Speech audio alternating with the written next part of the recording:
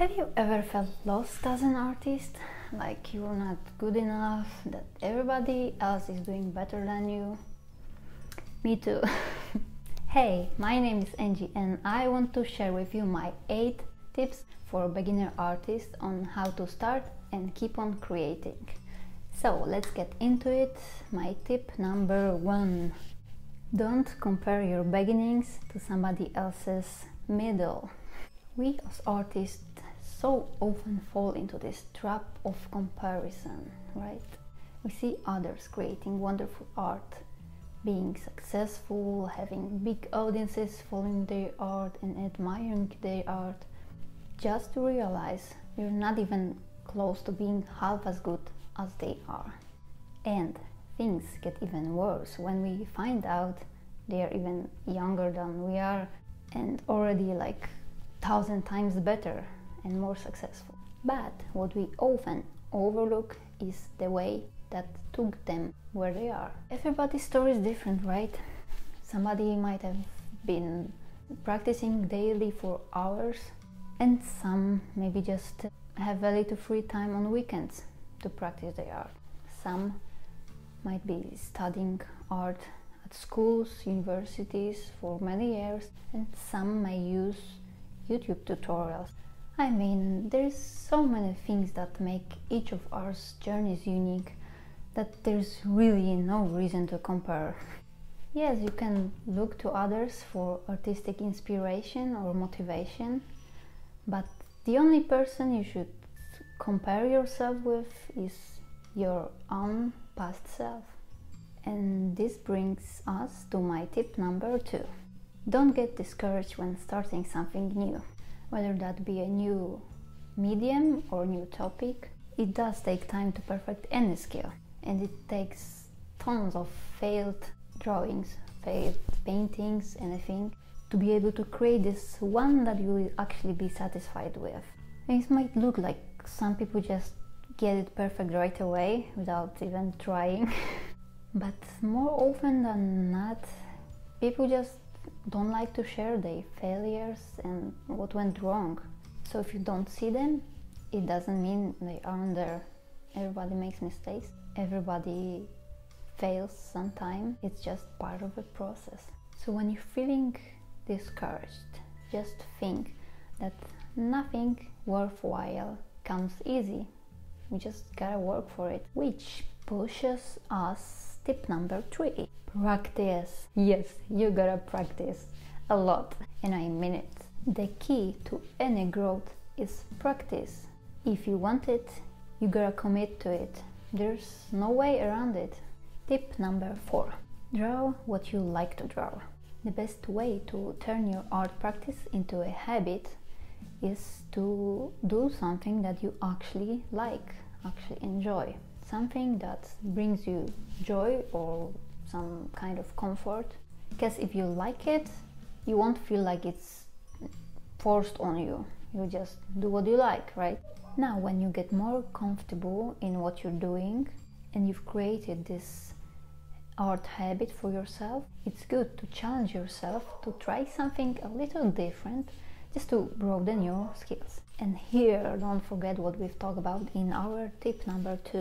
You might not love it right away, especially when you're just starting and you're not good at it, but push through it just to feel the satisfaction of not giving up and eventually getting results. The next tip number 5, use references. I don't know where does this idea come from, that there's something wrong in using references, especially for somebody who's just starting out with art. So let me tell you, there is nothing wrong in using references. That's how you learn. Do you know how those big masters are able to draw or paint something from their head? Because they used thousands of references in their life before. They simply studied from them. Pictures or live objects. There was always something they looked at carefully and tried to understand. Then only after years of such practice you might have reached enough base in your head from studying those references to be able to actually draw something from your head.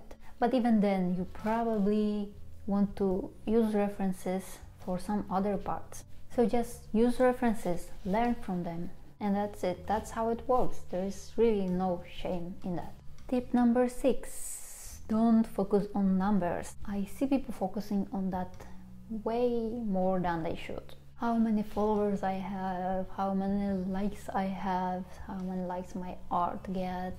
I know these numbers can have big power, they can be helpful, but when they get too much of our attention, that becomes a problem. But the truth is, those numbers are there to work for us, not we for them. We really shouldn't depend ourselves on some mysterious algorithms, right? That everybody's trying to break. Eventually, it's your content and your value that you want to share with people is what counts, not numbers. Those will come in their time. Tip number 7, very important tip. Not everybody needs to like your art, and you should be fine with that. It's like if somebody told you they don't like apples, what would you think? Would you think badly about this person or about this apple? Probably not. Especially that there are other people who would say they love apples and they are like best fruits ever, you know. Does this then change anything about apples? And what about this person? Is he right or wrong? People simply have different tastes, therefore different opinions. It's just impossible for everybody like everything the same way, right? Tip number 8, remember about your why. This is something you really need to remember during your whole art journey, especially for the moments when you feel like it all just doesn't make sense, like you're just not good, you're not getting anywhere, you feel stuck, like you don't see any improvement, everybody is doing great but not you. Just when you get those thoughts, try to remember, why did you actually start doing art? What was that? What was that made you think of trying art? Was art your way to relax, to cut off from the world? Was it your way to express your feelings? Or maybe you had a message you wanted to communicate with the world through art? Or it simply brings you joy and satisfaction that you could make something so special, so unique with your own hands. There can be so many reasons that got you into art, and you know your why. You just need to hold on to it and keep on creating. So that would be it, my 8 tips for beginner artists on how to start and keep on creating. But before you go, I think I must tell you one last thing. Let it be bonus tip, okay? So the tip is just start. Yes, just start. It might sound silly, but it is what it is. You just have to start. Don't overthink it.